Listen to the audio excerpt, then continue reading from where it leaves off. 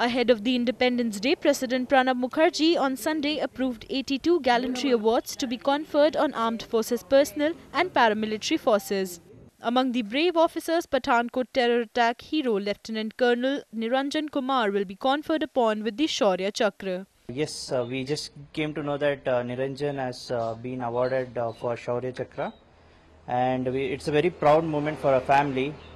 We are going through this tough time, but as we all know that he has served for the country and he has sacrificed his life for the country, and his sacrifices is honored by giving him a Shaurya Chakra, and we are very happy today.